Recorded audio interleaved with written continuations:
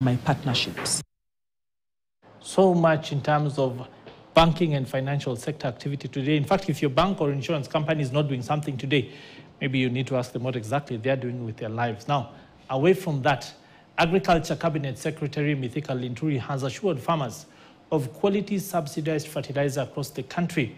Now, speaking after inspecting the National Cereals and Produce Board stores in Nakuru County, the Agriculture CS said that the government will crack the whip on unscrupulous traders. Now, this comes days after the police in that county impounded some 560 bags of fake fertilizer.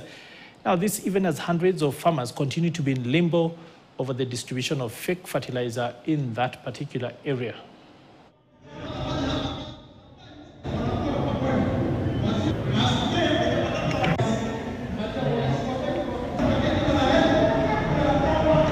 Hakuna kipengele hata kimoja. There is no single clause in the Finance Act of 2023 that introduces taxes to our farmers.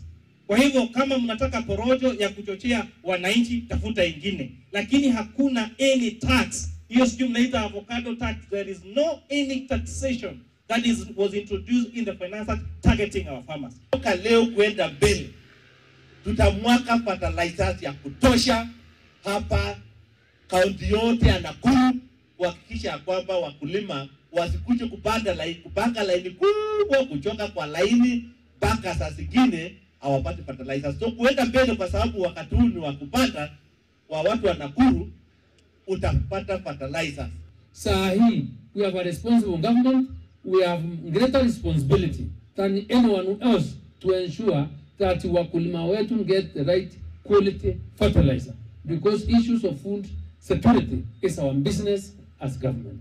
Kwa hivyo wale wakora wa Azimio, ile ingine kazi yao wajui mambo ingine ni kusema kila kitu serikali inafanya ni kibaya, wachaneni na hao.